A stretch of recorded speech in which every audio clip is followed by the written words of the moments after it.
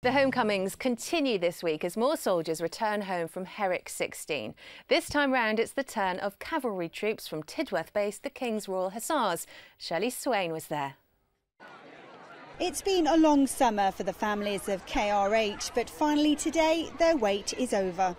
The soldiers from C Squadron have spent the last 6 months mentoring the Afghan Uniform Police in the Babaji area of Helmand province, a region which up until 2 years ago was in the hands of the Taliban. Definitely making a difference out there. And he was especially like he was saying there about the AMP, taking a lead, willing to learn as well. They are very keen out there to learn. Despite searing summer temperatures, they worked tirelessly and together with the Afghans to secure a safer and brighter future for its population. Everyone recognises that we achieved what we needed to achieve, which was fantastic. And we did so with a great amount of professionalism from all of the soldiers. We really did apply ourselves throughout the tour, didn't let our guard down once. And that I'm so proud of everybody in the squadron for achieving. And there were some special reunions too. And the baby there, have you seen the baby before? No, it's the first time.